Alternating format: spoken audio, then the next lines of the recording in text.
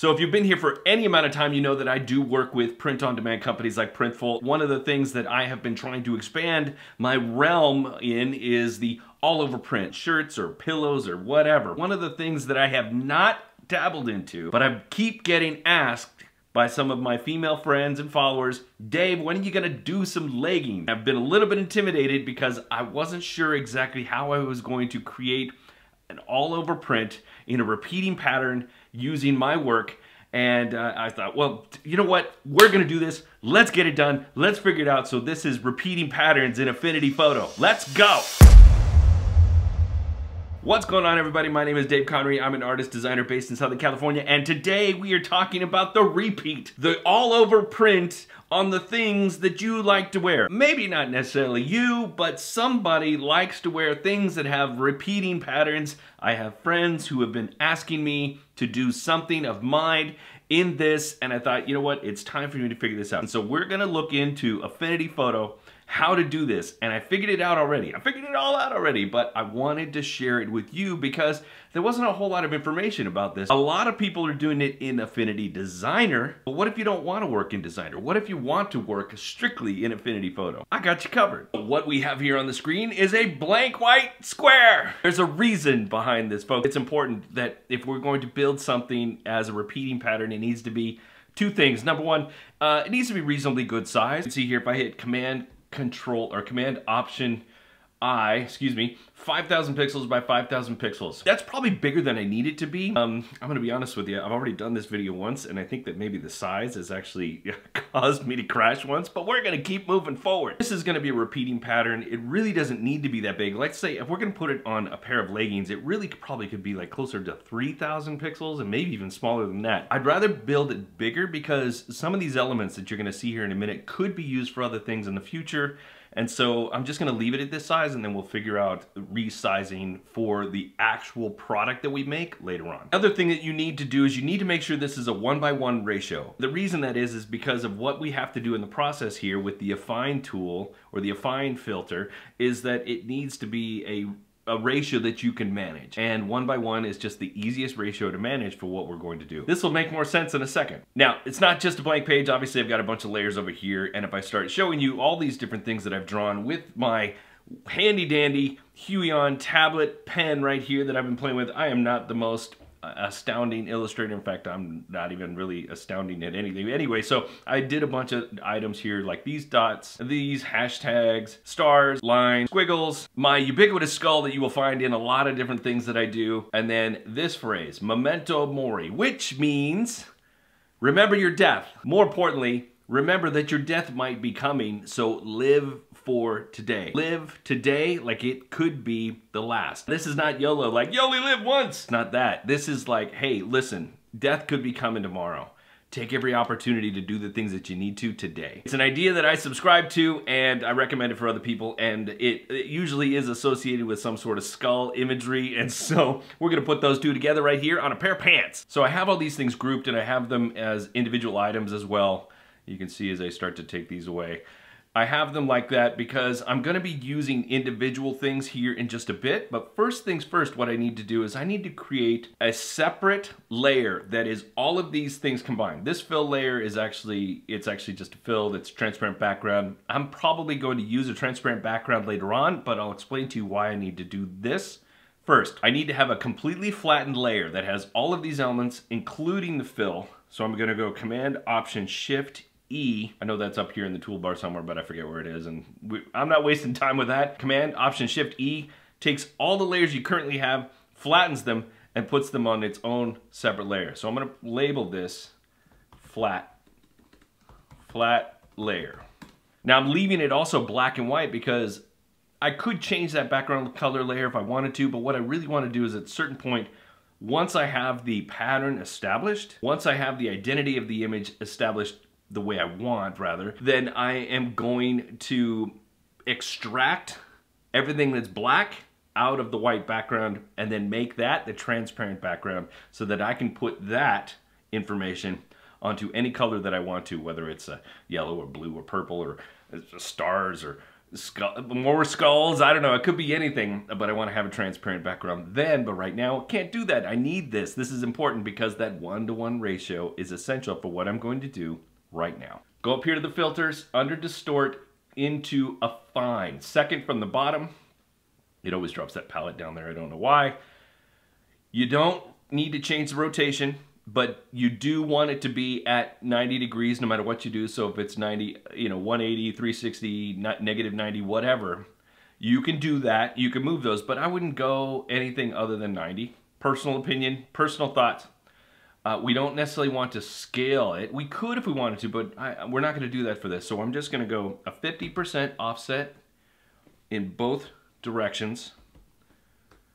And as you can see, wrap is selected right now. That's kind of the default, if I'm not mistaken. I believe that wrap is the default. If I were just to repeat it, it just basically repeats what I had before, but a 50% offset in both directions. It just essentially moved it that way. And then mirror is like that. We don't want that. We want wrap. Oops. Why didn't it work? There we go. Not sure what happened there. Glitch in the system. Command S. Save often. I've been down this road already today. So as you can see, it looks like it basically got cut up into 4 pieces and then put in different corners. There's also this big cross space in the middle here that just feels empty. And when you go to transport that into a pattern, it is going to look empty. It's going to look weird. So what I want to do is I want to take some of these elements that I have over here and repeat them. So I'm going to, you can't see it, but that skull is back there. So I'm going to copy that skull. I'm going to bring it to the forefront up here. And it's obviously way bigger than I need, and I don't necessarily want it to be the same size or in that same repetition. So what I'm going to do is I'm going to decrease the size. I'm going to change it a little bit. Just a little bit. I don't necessarily want it to be, actually I think I'm going to move that one in a different spot. So I'm going to change this, move it over here, and I'll explain what I was just mumbling to myself there in just 1 second. Constraint is already on. I can adjust this. I'm not touching any keys when I do this. It's just doing it. It's constrained. If I were to hold the shift key, it would give me a non-constrained. I don't want that. Or if I was hold a command and shift, it expands like that. If you need to, but we're not doing that. So I'm going to go that there. So we've got one. We've got one down. But I want another one, so I'm going to Option and drag, and that creates another one. I could also do that by Command J, creates another one. And as you can see, they're all right now, they're all about the same in identity, but I don't necessarily want that. I do want to make this one a little bit smaller. I'm going to make it significantly smaller. And I'm going to place these guys in little random places. Maybe he could go right there. Just move them around a little bit, okay? But I don't want just these guys looking all this one direction. I'm gonna take this one, Option drag, then I'm gonna go up here to Arrange, and I'm going to flip horizontally. And so I'm gonna put this one kind of up in here at a decent distance from this other thing. And then do another small version of him. Maybe not the same small version as before. Maybe put him in the middle here, but like this. Okay, so in this next section, I'm just gonna speed through this with a really quick time lapse of all the things that I'm doing. Just understand that the idea here is it doesn't matter what these elements are. I've got a lot of different elements on the page. The elements don't matter. What matters is the spatial relationship. What matters is what's going to look good. And I may end up doing all of this work that I do, that you're gonna see here in just a second. I may end up getting through this and then get to the point where it's time for me to change the pattern back to where it was before, and then understand that I was like, nope, that didn't work. And it's just one of these things that you kind of have to go, experiment as you go.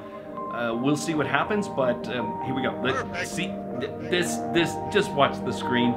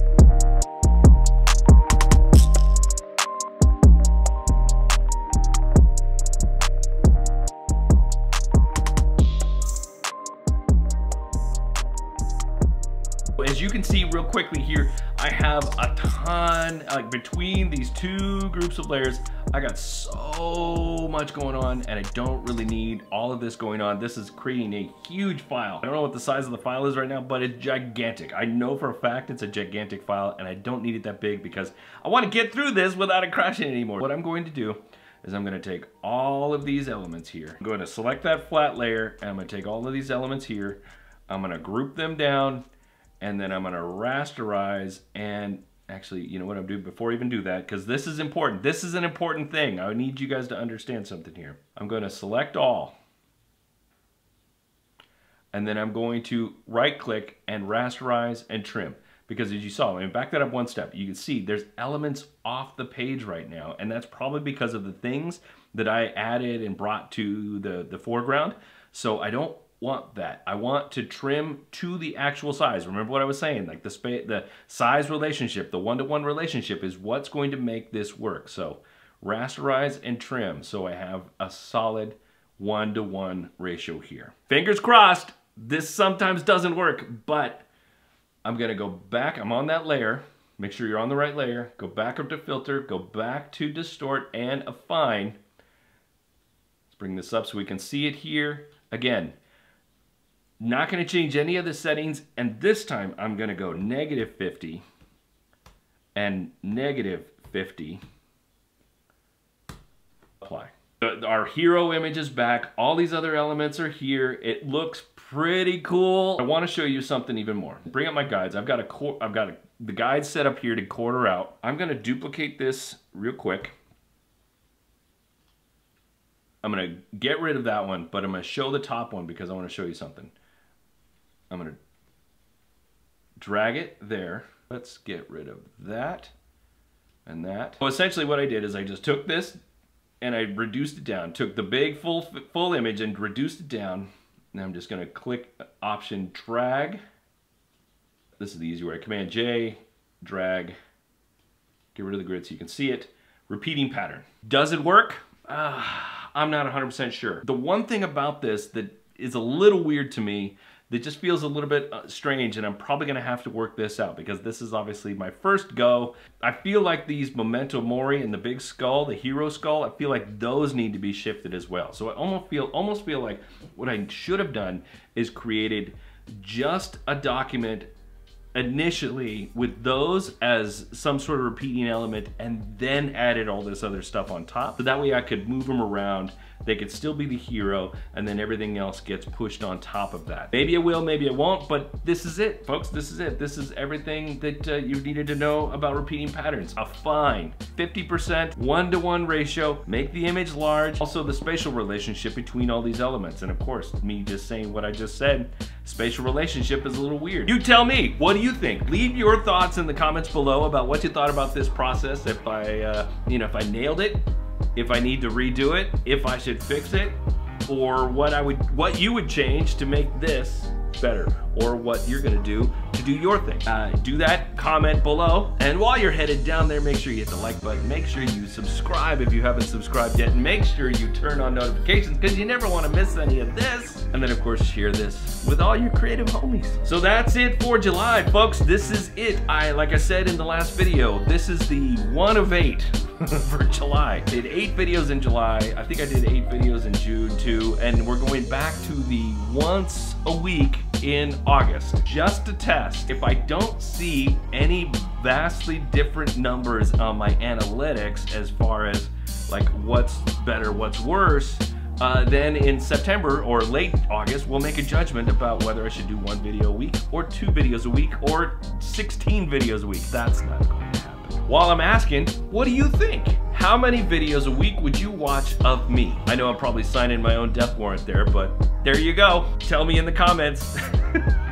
That's gonna do it, folks. I hope you appreciated this. Let me know what you thought. And until next time, remember, be good today, be even better tomorrow. See ya. Matchy matchy.